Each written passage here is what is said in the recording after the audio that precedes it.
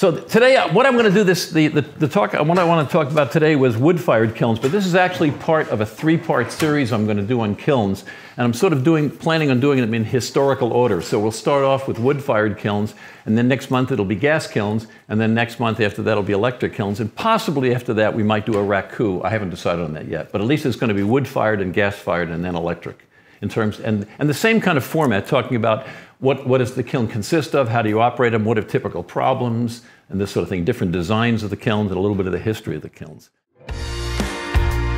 Welcome to the Potter's Roundtable, a monthly podcast where we share our passion for the ceramic arts and a collection of topics specific to potters. Remember to subscribe so you don't miss a single episode. Enjoy the show.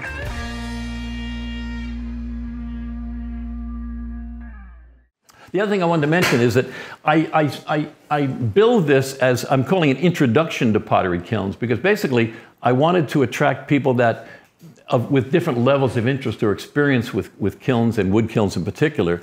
I didn't want to make it seem like it was only for people that already had a lot of experience. But if you've had experience and you have very detailed specific questions, that's fine too. The discussion doesn't have to be limited just to more introductory. This is meant as an overview, really. There's only so much you can do in 7 hours. No, it won't be that long.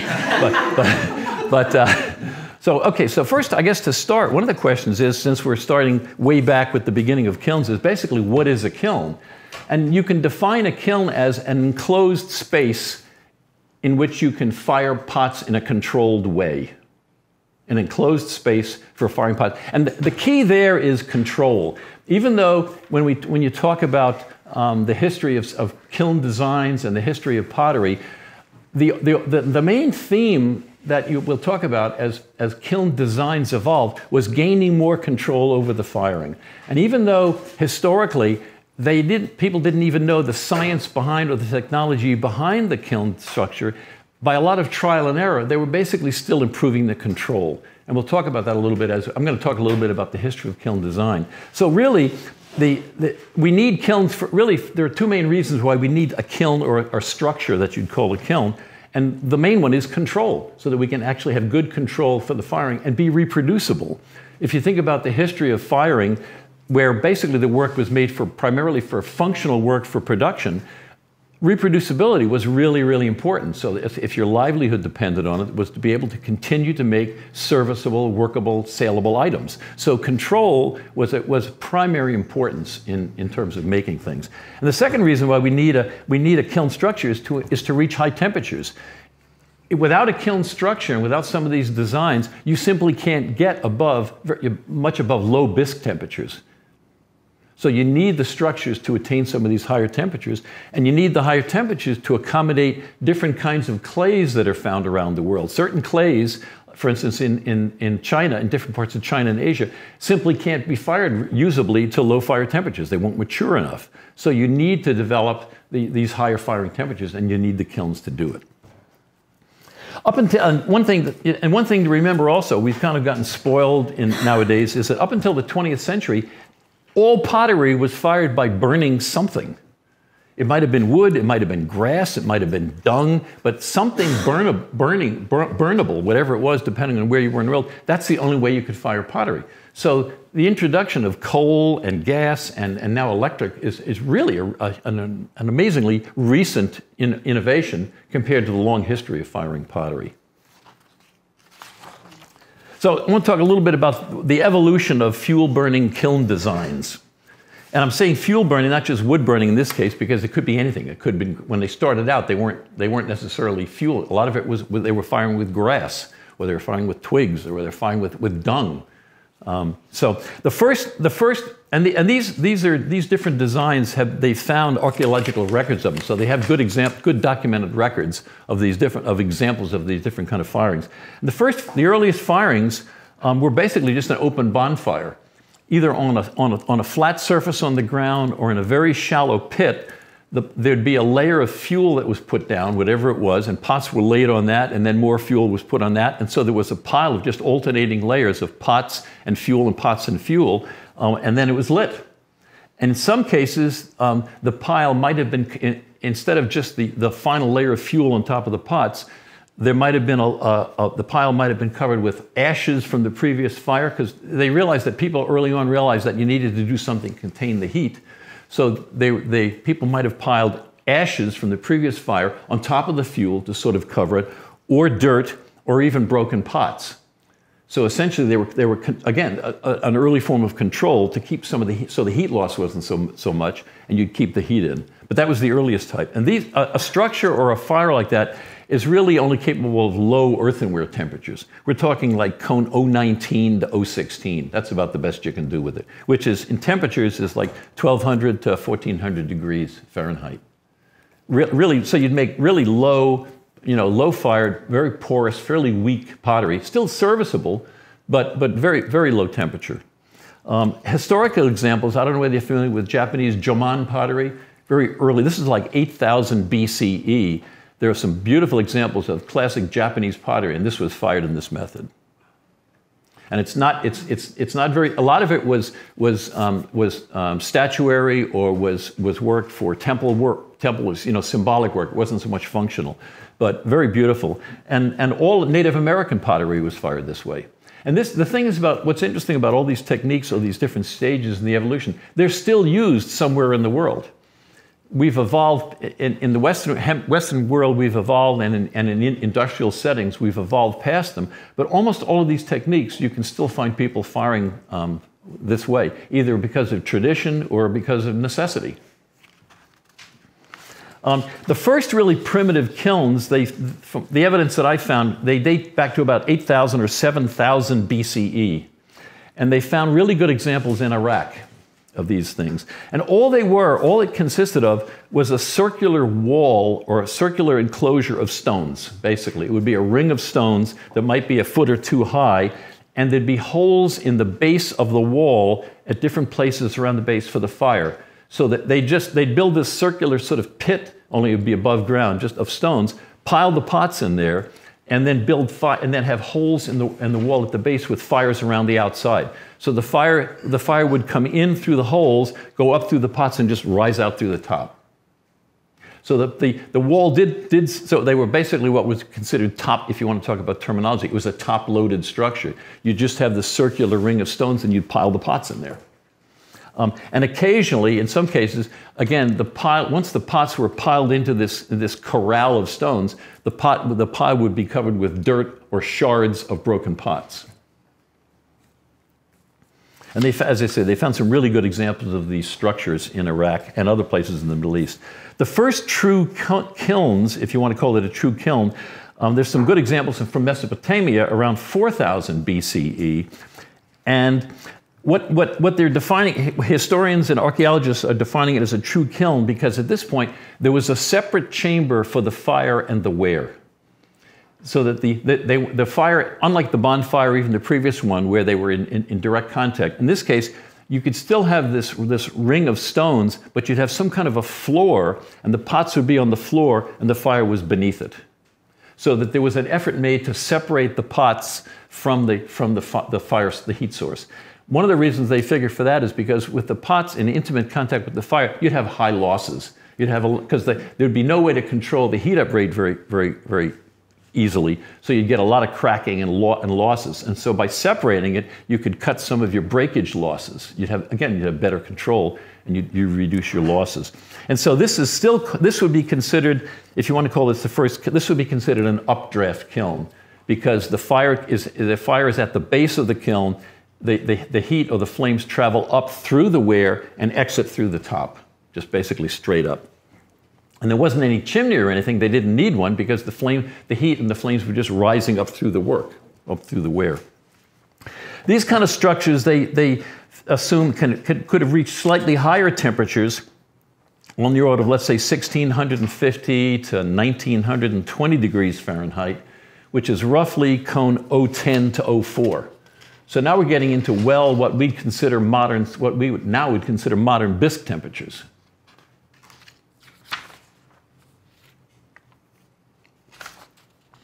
The next sort of, some of these are arbitrary, but the next sort of major addition that was done to these structures was the addition of a permanent roof.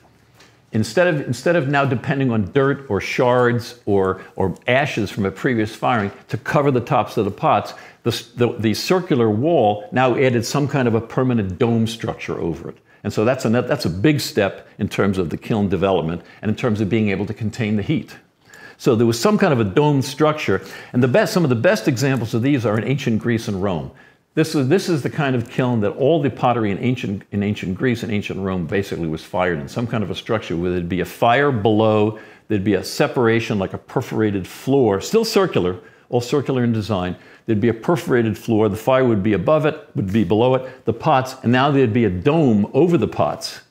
So again, all the ancient, and they found really good examples of the Grecian and the Roman kilns that this thing. Again, and this is interesting. This basic design of a fire below and a fire chamber or a firebox, a wear chamber, and some kind of a roof, continued for centuries after this. You know, even though it started back ancient Greece, it continued, and they're still being used today in parts of the Middle East and parts of the world. This is a sort of a classic updraft kiln.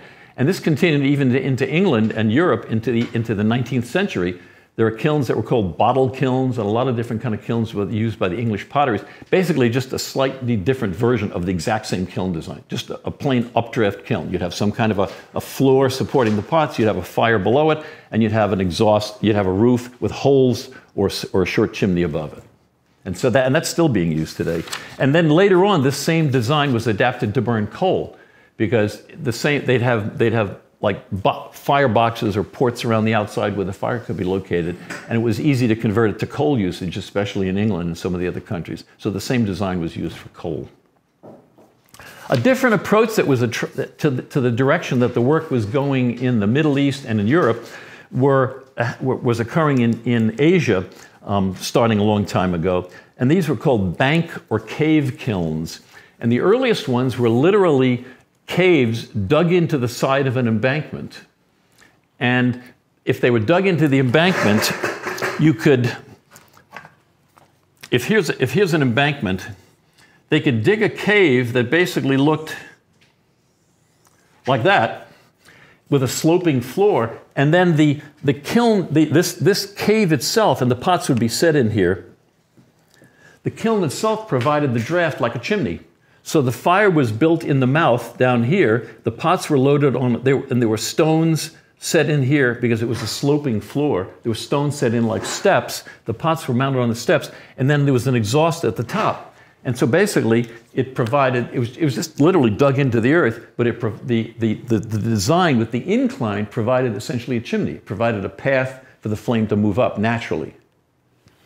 And the great thing about this is that after a while, the fire would harden the dirt. So there weren't any bricks used. It's just the building the fire inside the earth would harden the earth and essentially make a stable structure.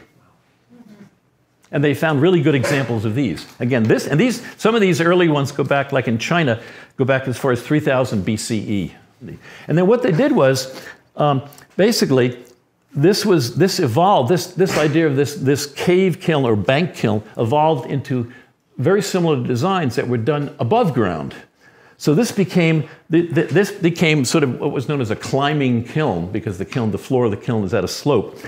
And a whole series of different designs evolved in Thailand and China and Japan and Korea, all different parts of Asia, based on the idea of an inclined tube. Some kind of a tube design. And in this case now, they were built out of brick or stones. And in some cases, the tube was partially, they wouldn't dig it out anymore, they'd build it. But in some cases, it was built in a trench so that it was partially below ground for insulation and also for support. Or in some cases, it was sitting on the ground.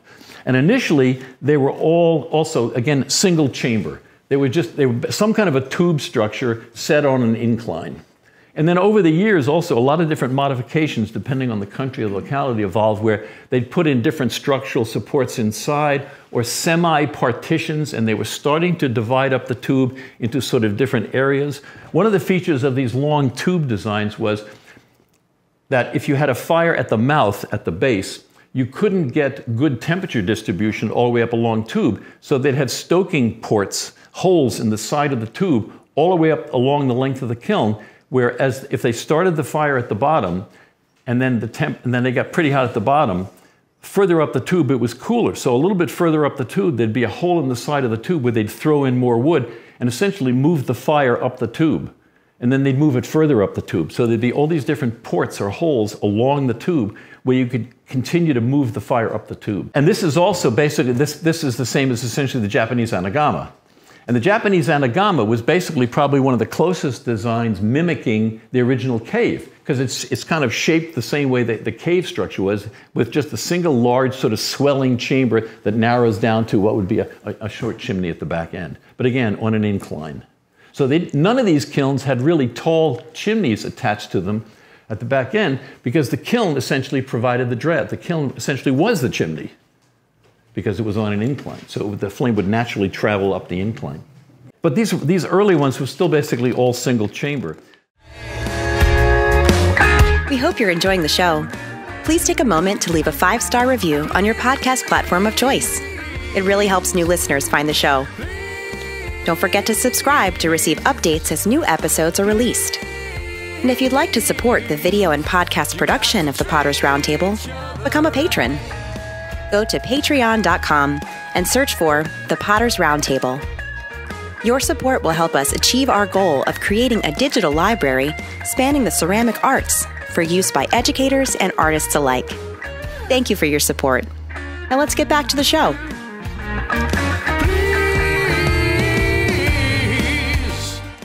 Then the next sort of stage after this was multi-chamber, was dividing up this long tube, and they found that it was even more efficient is if you have to do side stoking, basically, to have the fire move down the tube so that the tube gets heated up. Instead, why not break up the whole tube into a series of connected chambers, and each chamber then is fired like its own kiln. And that's the famous Noborigama design.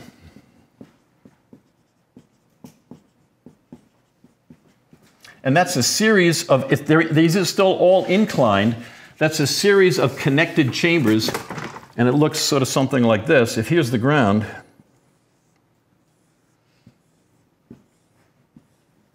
like that. And each chamber, each one of those is essentially its own kiln. But the reason why this became really efficient was this is actually now moving into a different design of kiln, what was considered actually a downdraft kiln.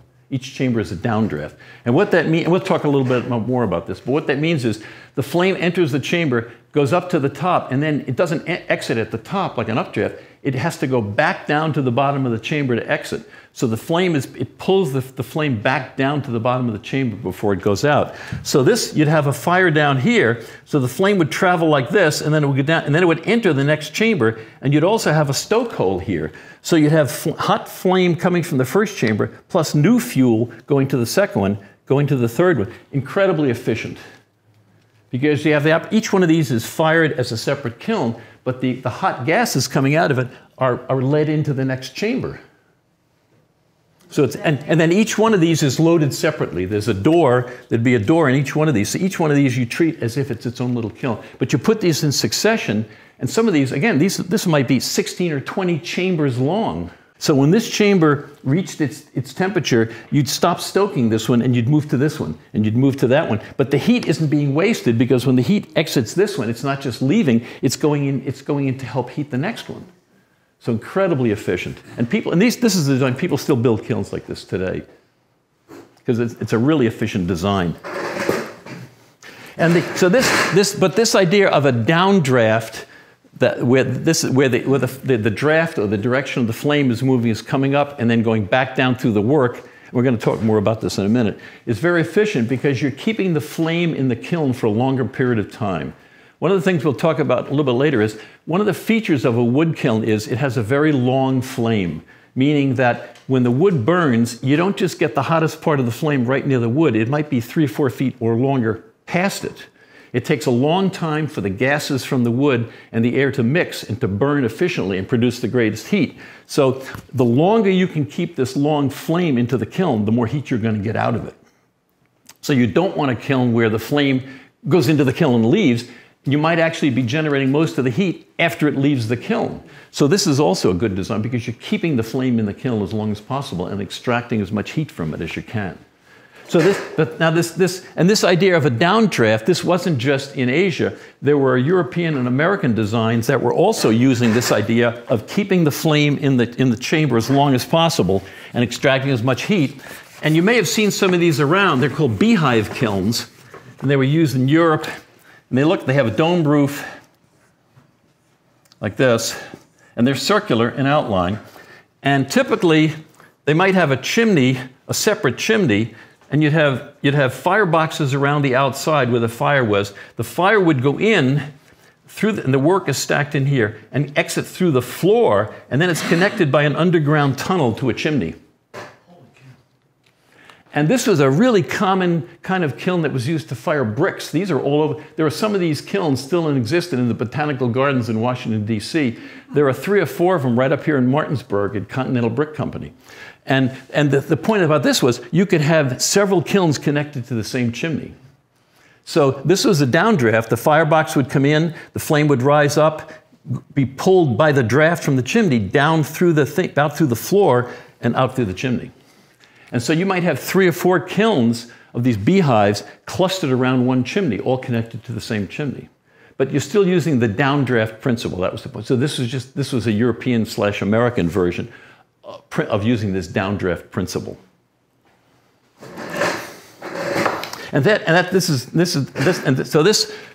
This sort of brings us, and again, these designs are still being used in places, and people are still building kilns with these designs because it's a fairly efficient design.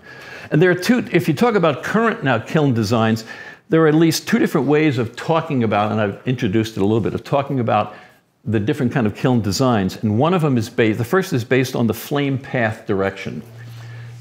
And let me mention this again now, is that when you actually burn wood, and let's talk about wood in this case, what actually happens is when you put the wood when you start a fire and you put the wood into the fire, the first thing you're doing is you're actually cooking the wood. You're cooking the wood and you're cooking gases, flammable gases out of the wood, and the first thing that's burning are those flammable gases.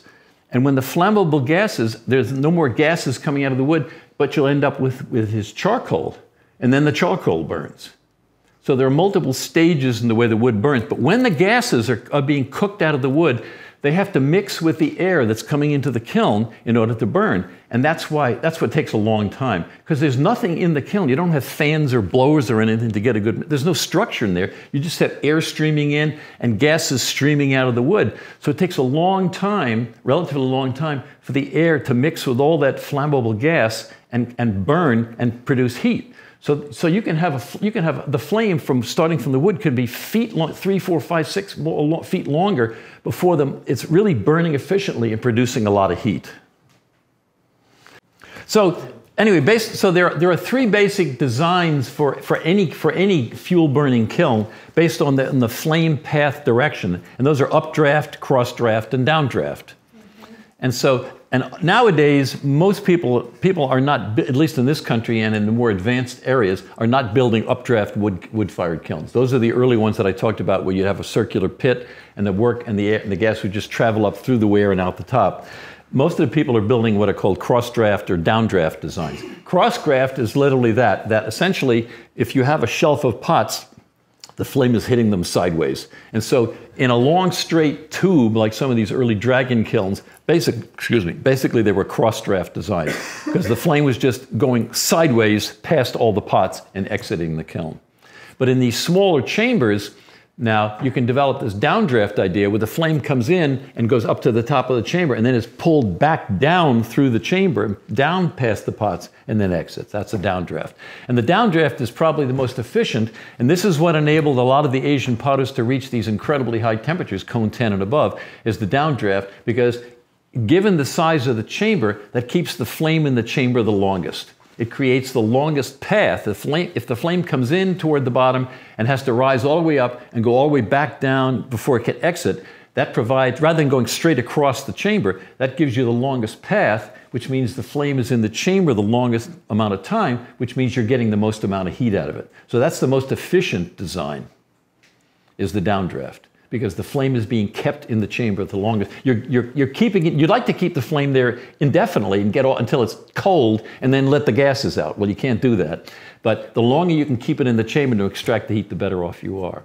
And the other thing to think about is, which maybe I should have mentioned earlier, but when you're a wood kiln or any kind of, but especially wood, but gas is also true, is that you basically have a river of flame moving through the kiln. That's the easiest way to think about it. It's like a river of flame, and the kiln design and the way you stack it affects the path of this river.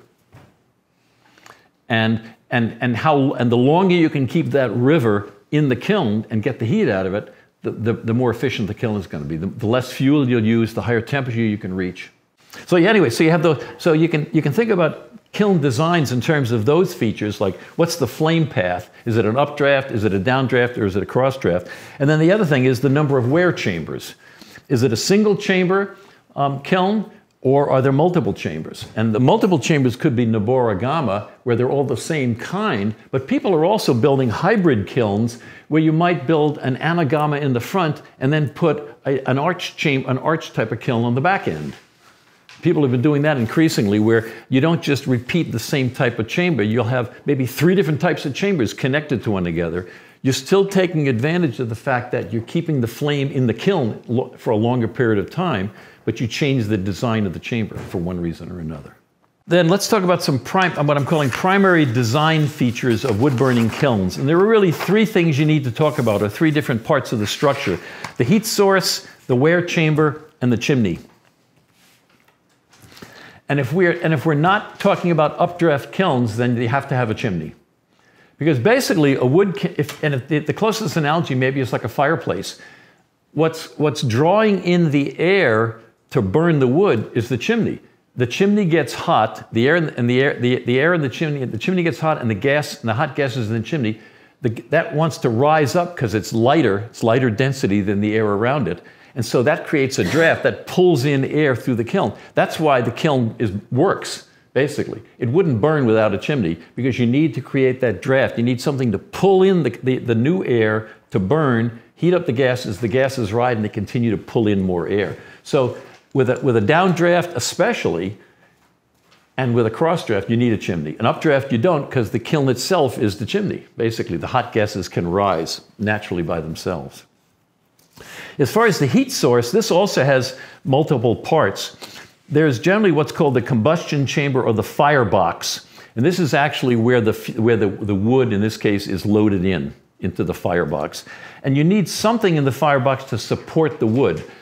Again, this depends on different designs and different efficiencies, but generally you just don't want to make a pile of wood on the bottom of the kiln. That's not the most efficient way to burn the wood, because when you're burning wood, or when you're burning anything, you want to mix the fuel with the air, right? The more efficiently you can mix air and fuel, the better burning you're going to get. So if you just pile the wood on the bottom, that's not going to be very efficient, because there isn't a lot of way for the air to get at the wood. So you generally want to support the wood and have the air coming up through it or down through it, so the air can have good contact with the wood. So that means you either need some kind of a grate, which is typically made out of metal bars or something, or they do what they call hobs, H-O-B-S. And these are basically projections from the side of the wall of the kiln that you lay the log on. So if I had a wall that looked like this, I'd have a brick that sticks out like that, and my log would rest on that. The problem with using hobs is you need wood cut to a certain length, because it has to rest on the hobs. But but in this case, you don't need any iron bars. They'd just be bricks or something sticking out from the side. Whereas you could have iron bars that the wood can rest on. But you need something to support the wood. It's grates or hobs. You also need an ash pit, because you need a place where when the wood burns, the ash can collect and get out of the way. If that's the problem with a bonfire, is that the ash stays there. The ash is done burning, and it doesn't contribute to the fire at that point. It's done, and so you need to get that out of the way. So you generally have a pit underneath the area where the wood is supported, so the ash can fall down and get out of the way and be removed from the burning wood, because otherwise it just blocks the fire. So you need an ash pit. You also generally need, as part of the same structure, you need air inlets. You need some way in this combustion chamber, this firebox, for the air to get in and have access to the wood. And there are lots of different designs and different arrangements, but you need some way for the air to get into the firebox. And then also, in general, this whole structure, this sort of source of the heat, this little sort of mini wood-burning furnace you've created, if you want to call it that, there are different ways, different places you can locate that relative to the wear chamber. It can actually be inside the same structure, or internal, or it can be external. And there are advantages or differences between those. Frankly, there are a lot of really badly designed, inefficient kilns out there that people build, and they're horribly inefficient. But for whatever reason, people like them for different reasons. But that's another point, is where is the firebox located? Is it actually closer to the wear chamber, which is more efficient, or is it sort of stuck onto the outside of the kiln, which is less efficient? And when I'm talking about efficiency, this is a term that's misused a lot. But efficiency, what you really mean is, how much fuel did you burn to fire a certain weight of clay? That's the best way to compare it. If you want to determine, and I've seen a lot of articles on comparing efficiency of kilns, and they don't make it very specific. And the easiest way to do it is if you can keep track of the kiln, the fuel you used, weigh your pots when you take them out of the kiln, and you can say, okay, how much fuel did I use to burn to fire a pound of pots, or 100 pounds of pots, whatever it is? How much fuel did I use to fire a certain weight of clay? That's the efficiency of the kiln. Because people say, oh, this kiln's really efficient. You say, well, yeah, and I burned 3 cords and I fired 100 pots. It's like, that's not efficient. I mean, and by the way, I should have mentioned also is all wood kilns are horribly inefficient. So when we're talking about efficiency, we're talking relative. Roughly, in round numbers, only 5% of the energy that you burn goes into heating the pots. 5%, roughly, in round numbers. Could be 8, might be less. It's probably never more than 10. They're all horribly inefficient, but if you talk about people still are comparing the kilns and saying this is a more efficient design. Well, they're all horribly inefficient, but which one is a little less inefficient? And that still should be based on fuel per pound or fuel per amount of clay. How much fuel did you use? And it doesn't matter in this case whether it's electricity or gas or whatever. How much fuel did you use to fire a certain amount of pots? That's the efficiency. The second major feature in a wood-burning kiln is the wear chamber or chambers itself. What's the arrangement of them? What's the structure of them? This can vary a lot with just the geometry of the kiln. Is it low and wide? Is it tall and skinny? Is it deep? And I don't know that we have time to go into a lot. We can, by the way, if there's a lot of interest in this, we can talk more about this in the future at other things. This was meant to be an overview, but I just want to let you know that the design of the wear chamber also contributes a lot to the way the kiln fires. What's the arrangement of the thing? Is it, for instance, if you have a flat top kiln where basically you don't have an arch, you just have some kind of a flat roof, those are less efficient because you get dead corners. Flame does not want to go, like if in heating up a room like this, the heat in this room does not want to go up go into the corners. Because it's flowing like a river, so it doesn't want to just go into a corner and make a sharp turn and leave the corner. It tends to just skirt the corner. So anytime you have corners in a kiln, in a chamber, they're not going to get as hot. They're going to be cold spots. So it's not going to be as efficient. And finally, so the final component that you need is a chimney, and you need, with a downdraft or a cross-draft, you need a chimney to pull the air in. And the chimney works the same as your fireplace. The warm air in the chimney rises because it's less dense than the air around it, and the cold air, the atmospheric pressure, pushes it, basically sinks below it and pushes it up. Well, when that actually creates what's called a draw, or a suction, if you want to call it, and it pulls in fresh air at the bottom. So that's what's allowing your wood to burn, is the fact that the chimney, the hot gases are rising out the chimney and drawing in the air you need to burn the wood that's still in there. So the construction of the chimney, even the shape of the chimney is important. The shape of the opening, is it square, is it rectangular? And especially the size of the chimney and the height of the chimney relative to the kiln are really important, are critical features, because you need a certain amount, you need draft to get the kiln to burn efficiently. One of the problems we'll mention later is the fact that one of the big problems with some kiln designs is the chimney is inadequate to introduce enough air, and you can't reach temperature. You just can't get enough air pulled into the kiln to reach temperature, because you can't burn the wood fast enough and enough of it.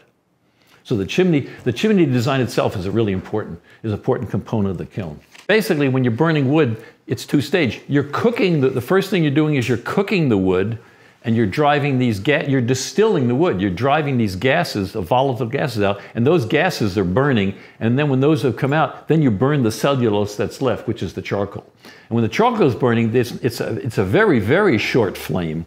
It's producing a lot of heat, and it's heating up the gases, but it's very short. But the long flame is from the gases that are being cooked out of the wood during the early part of the fire. We know that this was a lot of information in a short period of time, so if you want to hear it again, listen to our podcast version of the presentation. Search for the Potter's Roundtable on your favorite podcast platform. The Potter's Roundtable is brought to you by Washington Street Studios and our patrons. If you enjoy the show, please subscribe, give us a 5-star review, and tell your friends. If you want to learn more about Washington Street Studios and shared studio memberships, please visit our website at www.hfclay.com. Thank you, and we'll see you again next time on the Potter's Roundtable.